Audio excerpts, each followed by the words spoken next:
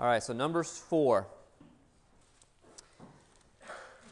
There's a lot to get into this morning, so let's just start out by reading just a few verses together, just the very first 4 verses, and then we'll jump straight into a lot. Okay, so it says this in verse 1, Numbers 4, verse 1. Then the Lord spoke to Moses. What's the Hebrew word for that? Anybody remember? Great, way to beer. Okay, so it's one of those things you see over and over. He spoke to Moses and Aaron, saying, "Take a census of the descendants of Kohath from among the sons of Levi, but their family, by their families, by their fathers' households, from 30 years and upward, even to 50 years old, all who enter the service to do the work in the tent of meeting. This is the work of the descendants of Korath in the tent of meeting, concerning the most holy things." Now, just so you know, Numbers 4 is kind of an extension to Numbers 3. I told you last week there were some things that we didn't have time to get into in Numbers 3, but they're explained in further detail in Numbers 4. So I knew this day was coming, so we didn't get into it as much last week. But before we get into a lot of the Numbers 4 stuff, let's review a couple things out of Numbers 3, just so that we're all on the same page. Some of you weren't here last week. I want to make sure we're on the same page here. So, remember we said priests were all from the tribe of Levi, but not all Levites are priests. So just to explain for some of those of you that might not have been here, that's always kind of confused me. This is the line of Levi in the Old Testament. And you see that he has 3 sons. We'll talk about them some today. In one of the lines, you get the line of Aaron. From the descendants of Aaron come the priestly class, okay? But you can be a Levite, you can be from a descendant of one of these other ones and not be a priest because you're not from Aaron, okay? So that's one of those things that you have to kind of get it straight in your mind, or some of the things that we're going to talk about doesn't really make sense. So know that you can be a Levite and not a priest, but it's not the other way around, okay? Now, the other thing is, we talked about, really since the beginning of Numbers, this idea of how they camped, right? And you have the tabernacle in the middle. Here's where God is, right? Here's the altar. And then we talked about how around it you have the 12 tribes. Who camps right here? Okay. Right here is the entrance. The priests camp right here. Right? The priest camp to the east, guarding the entrance. You have the Gershonites over here, sons of Gershon, one of Levi's sons, okay?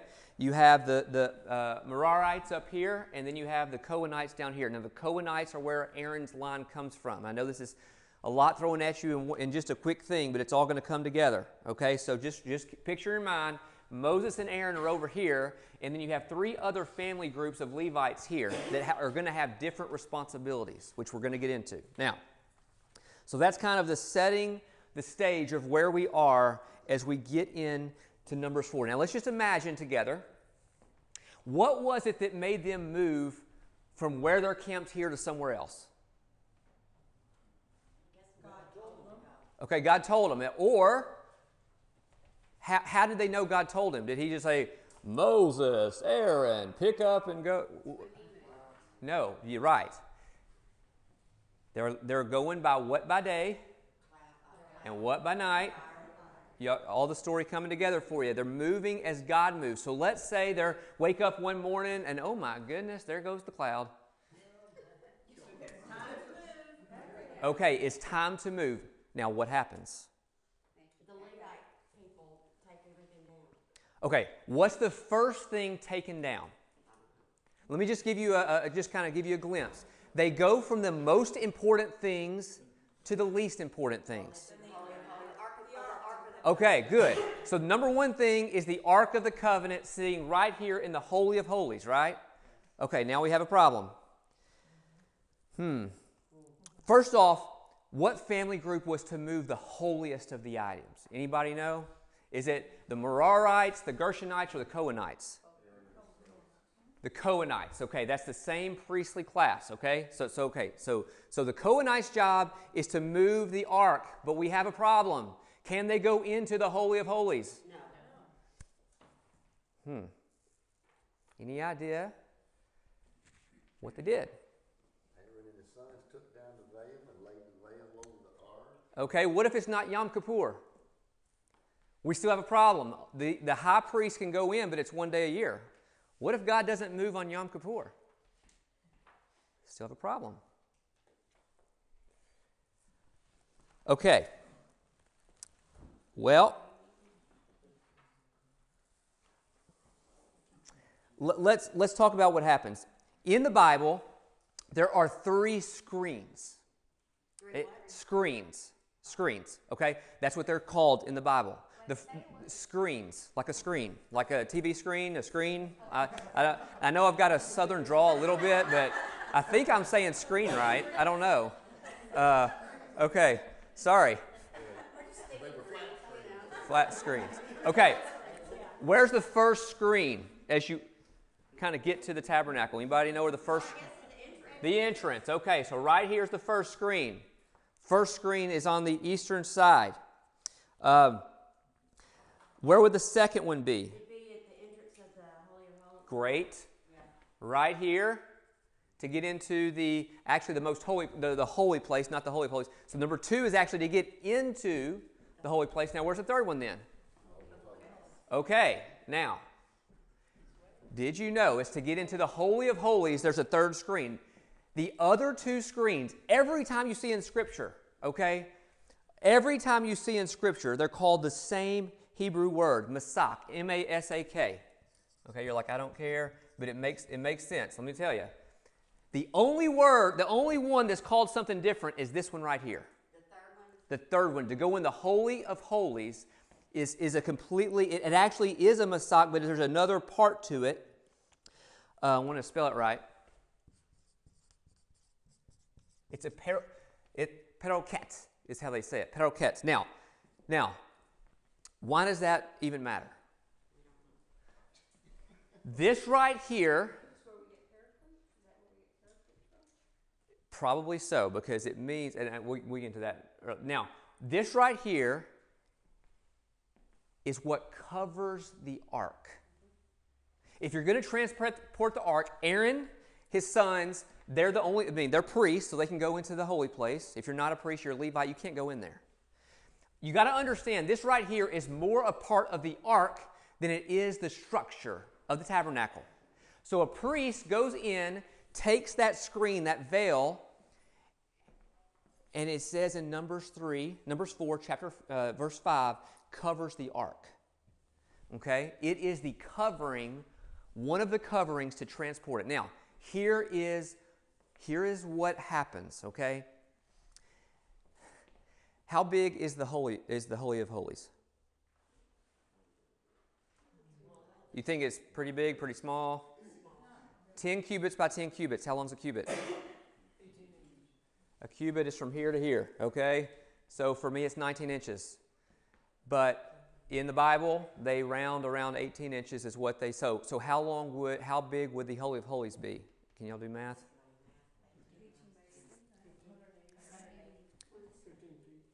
15 feet by 15 feet. It's 10 cubits by 10 cubits, so it's 15 feet by 15 feet. Now, okay, here's what happens. The Holy of Holies is what is behind the peroket. What happens as you move the screen? It's smaller. The Holy of Holies is always what's behind it. Okay? So Aaron and his sons can move the screen, and that's what they did, and you lay it over the ark. Now all of a sudden, guess what? Anybody can get in there because it's not the Holy of Holies. The Holy of Holies is underneath the peroket. So all of a sudden, the only Holy of Holies is the ark. Does that make sense? Okay. Now, so that's what they had to do to transport. The first thing is Aaron and his sons have to go in because they're the only ones that can go in there. They have to do that. So that's the very first thing. It's covered, by the way, in 3 coverings. The ark is. Why? What would happen if a Levite touched the ark? He's dead. They cover it, and the third covering is this purple-blue covering, so you could recognize it no matter where you are. Oh, there's the ark. You can see it. Okay, what's the second thing that they covered? If they go from the most important objects to the least important objects, what do you think the second thing they covered is? So the first one's what? The Ark of the Covenant. purplish blue. The paroquet, that's what color it was. So you could see it coming. And that'll make more sense in just a minute. But just remember 3 coverings. What's the second, and you can read in Numbers 4 there, what's the second thing they covered? They used animal skins. What was the next item they covered? The animal skins, by the way, was the protection. The table of the presence, or the table of showbread. Why would that be the second most important thing? What happened? That is where God's people fellowshipped, broke bread with the God of the universe. And God looks at it and He says, you know what? Yeah, my presence is right here, but the most important thing to me is where I fellowship with my people. It had 3 coverings. It is the only 2 objects that had 3 coverings. Every other one finished with that animal skin covering.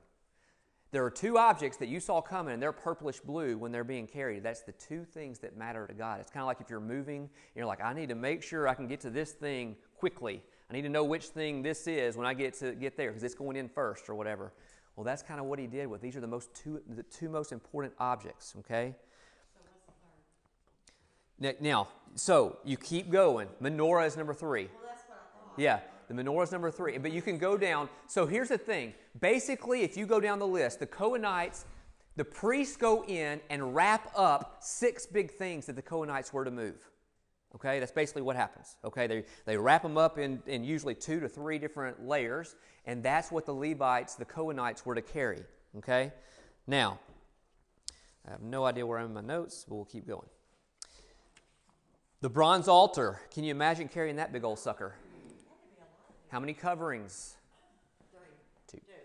Everything but those first 2 things had 2 coverings. Okay, everything. Now, how many men do you think it took to carry that? See, in Scripture, all it says is they put these rods on either side and you carried it. And our mind almost kind of goes to, oh, there must have been like 4 guys. No, there's probably like 40 guys. I mean, that thing had to be heavy, right? I mean, that thing had to be heavy. The same 40 guys can carry it all day. Exactly. But what happens now? So the Cohenites go in. You've got these 6, the priests go in. They wrap these things up. What happens next? God's moving. I see the cloud going. What happens next? We got to get going. Get it all out and then start taking down the walls. Yeah, now it's time, though, for the Cohenites to come and get those big objects. Could they... Oh, I don't want to jump ahead of myself. Let me keep going because here's what it says. Look at verse 15 with me. When Aaron and his sons have finished covering the holy objects, so the priests have gone in, they've covered everything, and all the furnishings of the sanctuary, when the camp is to set out, after that the sons of Kohath shall come to carry them, so they will not touch the holy objects and die. These are the things in the tent of meeting which the sons of Kohath are to carry. So if they touch it, they will die. And I was thinking through this week. I think God has some teachings in that for us too. There are things that God says, this is holy to me. Understand the weight of them, the importance of them. Don't come to them half-heartedly. Know their place because they matter to me, right?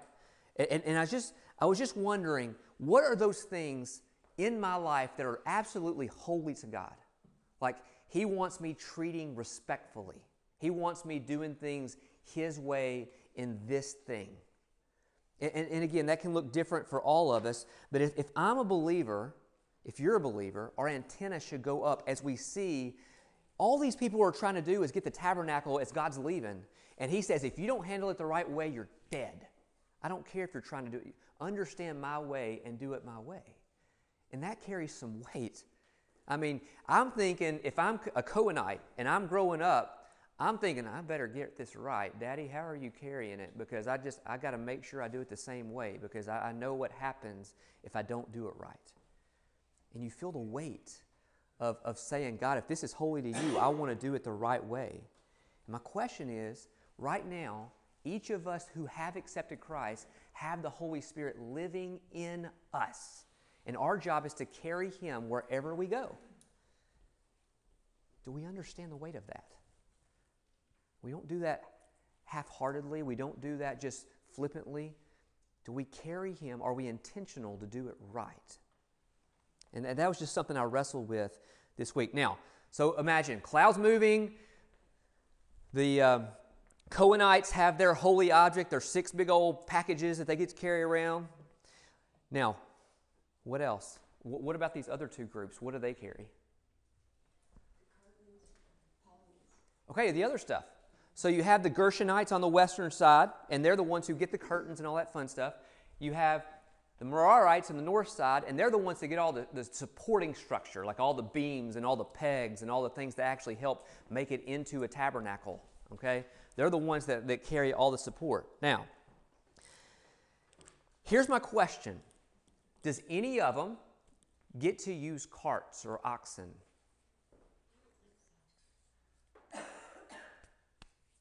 The answer is yes. Numbers chapter 7, God gives 6 carts and 12 oxen.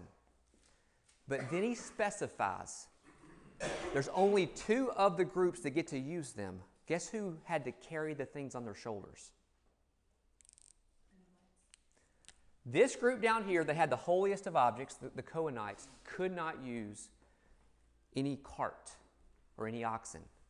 These 2 had carts and oxen to put the pegs on, to put the curtains on. But God says this is too important for you to put on a cart. Now, where that comes into play? Anybody know the story of Uzzah? What? The one that tried to save it was falling off when he touched It was falling off what? a cart. Should it have ever been on a cart? God's word specifically says the Cohenites are to carry all of my precious things, okay? It should have never been on that cart to begin with. So you see, knowing some of this stuff matters, because then you get to another story and you're like, oh man, dumb Uzzah, it should have never been, it shouldn't have been on the cart to begin with. That was never God's intention. Now, let's get back to Numbers 4. By the way, that story is in 2 Samuel 6. If you want to look it up later, you can remind yourself of that story. So let's get back to this lovely Numbers 4 story. Now, I think about it like this, and I may be completely off base. This is not biblical. This is Markology, I guess. But let me ask you a question. These were the priests. What if you're from the line of Levi, but you belong to one of these clans? These families? Do you think you feel as appreciated as the priests? I mean, the priests are the ones that, oh man, when the spotlight comes on, they're the ones who offer that sacrifice. They're the ones who get to go in to the table of showbread and dine with the God of the universe. They're the ones that get to do all those things, and the people have to look at them and say, oh man, that's a priest. But what if you're a Levite? You're a mover. I mean, your job is to do all the hard work to get this from point A to point B, but you're not. Do you think they felt appreciated? I mean, I don't know. I'm just putting myself in the story, and you start thinking through it, and these guys do all the work, yet it's those priestly family members that get all the credit. But let me ask you something. How many sermons have you heard about the Cohenites and the Merarites and the Gershonites? How many sermons have you even heard of that? Ask Bert. I said, how many times have you preached on those families? He said, never. Now, how many times have you heard about the priests? A lot. Obviously, the priests were important, but what if these other families didn't show up for work? What if they didn't show up for work? What if the clouds move and they're like, guys, no, that's too much work. Come on back, God. We're good here. The priests, one of 2 things has to happen. One, the tabernacle never gets moved if these guys don't do it. So I don't care if you have priests, but there's no tabernacle to go into.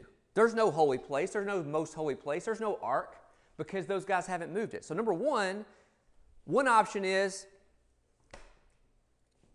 It's done. Or the second option is these priests do all the work. All of a sudden the priests say, okay, well, I guess if the Cohenites aren't going to carry the ark, I'll carry it.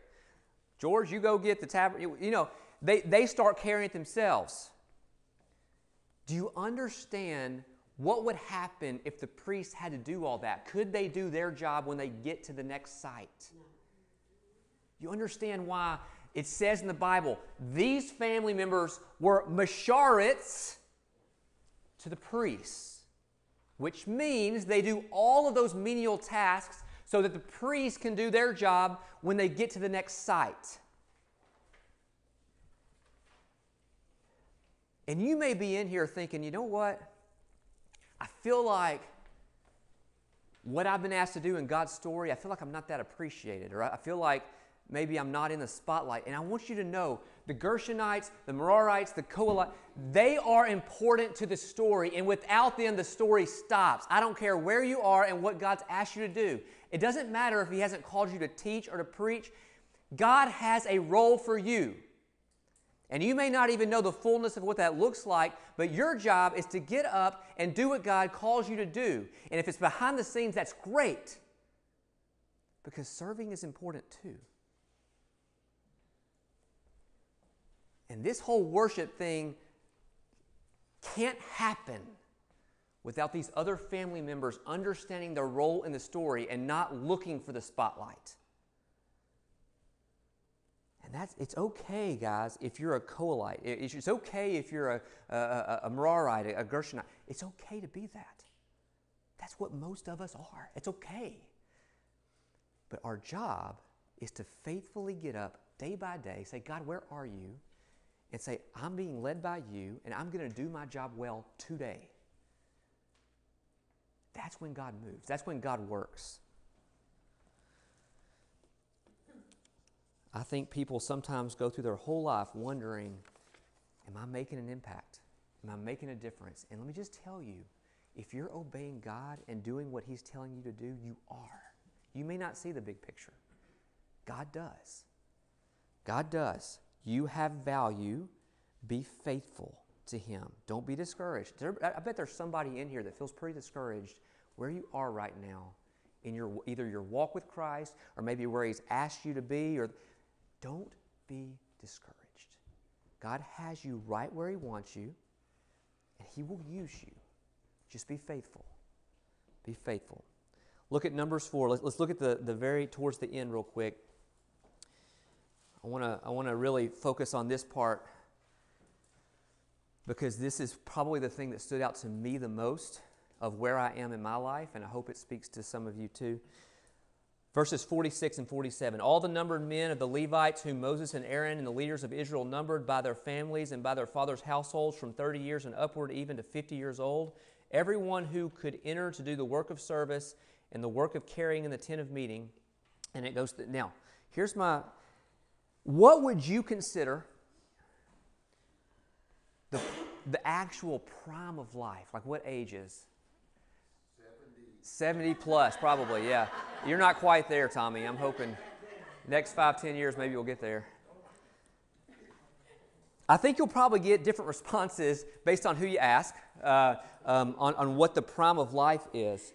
But some might say, you know what, it was a time of life where I didn't have as many worries. Some people might say, hey, boy, I wish I could go back to 10 years old where mommy and daddy were doing all the bills and I didn't have to worry, you know. And then, you know, so I think a lot of people, some say, you know what, I can't wait till that retirement age where I can just focus on, you know. Now, but to God, when they're numbering, He says, you know what, between 30 and 50, there's a special time in your life. Now, let's go back. Numbers 1, there's a census. They numbered every male from what age and up? 20. Numbers 3, they're numbering the Levites. And they numbered from what age and up? 1 month. And then we get to Numbers 4, and this gets confusing, but they start numbering between 30 and 50. They start looking at over and over 7 times in this chapter, between 30 and 50, between 30 and 50. Now, what's the deal with this? Again, Numbers 1, they're numbering for the purpose of battle, war. Number 3, they're numbering for the purpose of service. And God says, if you're a month old, guess what? I can use you. But there's a prime of life. Because guess what? A 1-month-old can't carry the ark. Okay? Nor would you want a 1-month-old carrying the ark. So 7 times in this chapter, it talks about this age range from 30 to 50. Now, I want to kind of think through that because this is something that kind of I was just thinking through. Why would God choose 30 to 50? And I came up, you probably come up with more, but there are 4 reasons that I was thinking that this is an important time of life. One is this. Between the ages of 30 and 50, we become mature. Do you remember all the dumb stuff you did before you're, 25, 30 years old, or especially teenagers? I told y'all I went to Israel with a bunch of youth a couple years ago in 2017, and those guys, especially the males, were just wired that way. They were doing some of the dumbest stuff. I mean, here we have this huge 2,000-foot drop, and they're over there, I'm like, dude, you understand this is like life and death, like not just kind of, it really is, and they're doing all these things, one slip and you're gone, and I'm like, they are so immature, right? And I'm thinking, yeah, but I guess I probably was more like that when I was that age. But between 30 and 50, you kind of hit, or you should, hit your peak maturity, right? You should hit your peak maturity. Now,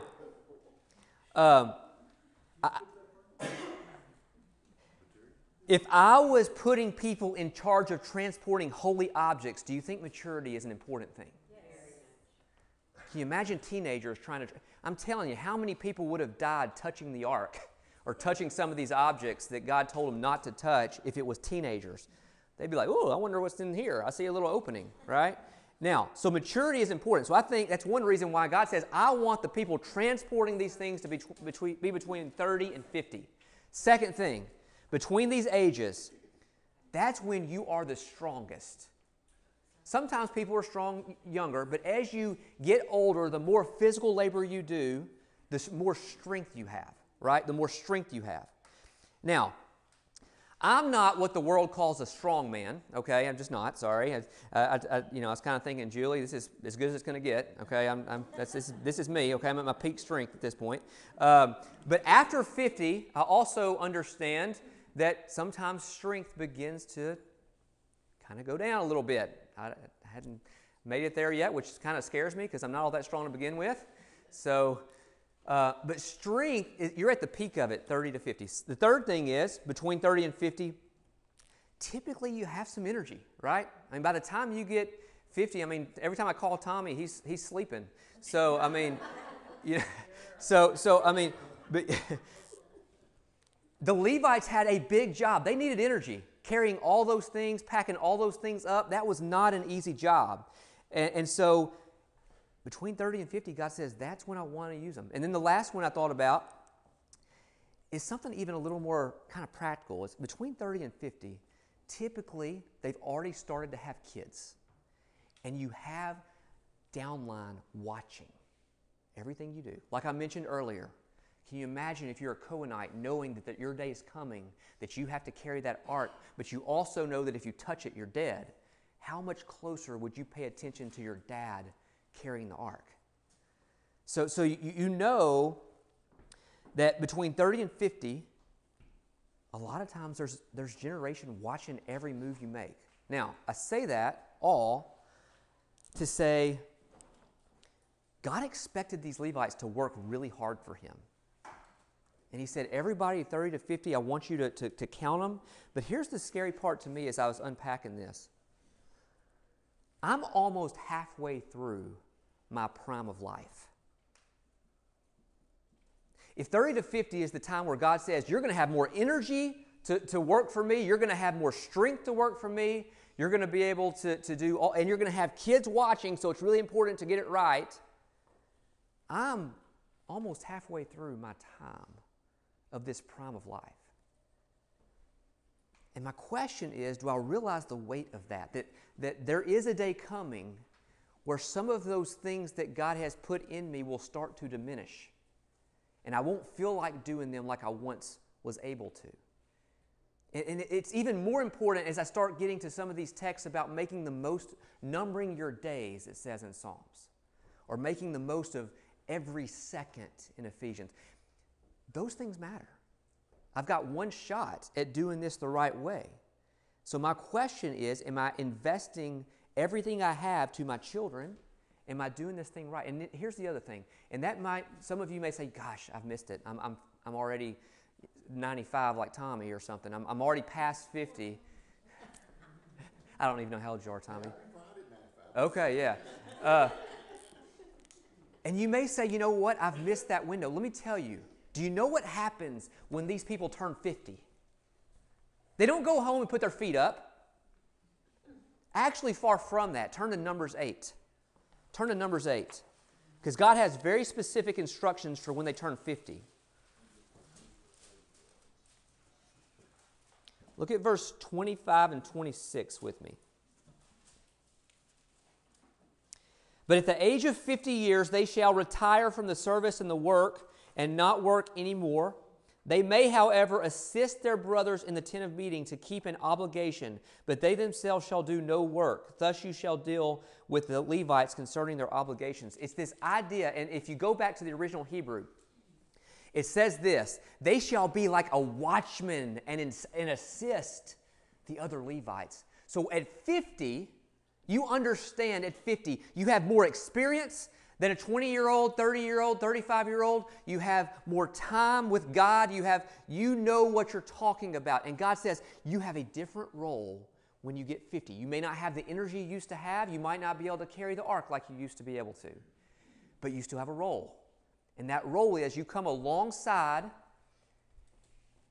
and you assist the younger ones, the ones that are currently doing it. So I'm telling some of you in here, where you may not be able to physically do everything that you could do in years past. God says there is no complete retirement where you go put your feet up spiritually. Because there's always younger generations that need your wisdom, that need the things God has put in you and invested in you, and they need you to come alongside them.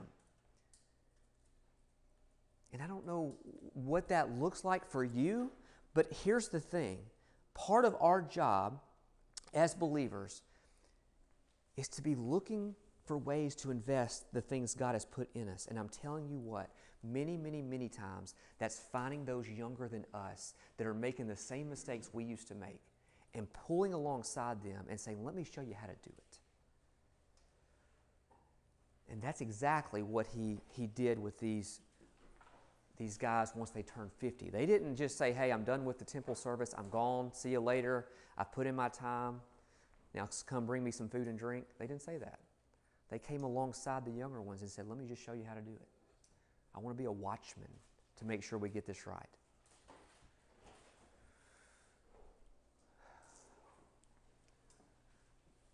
Questions or thoughts on any of that?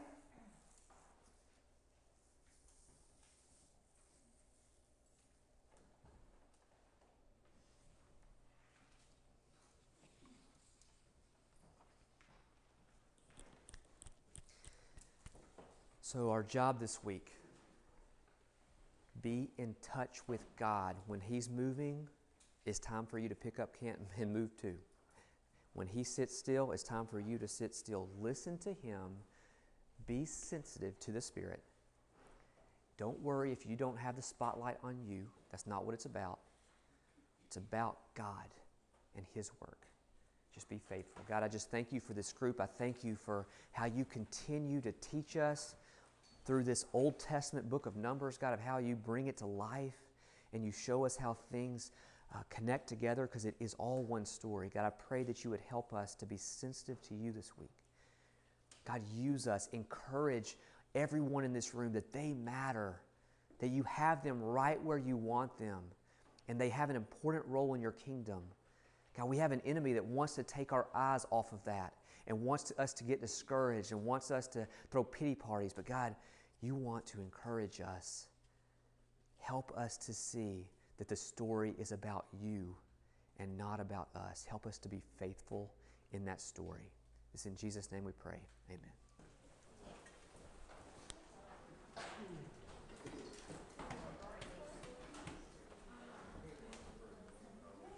Seemed like work must have been awful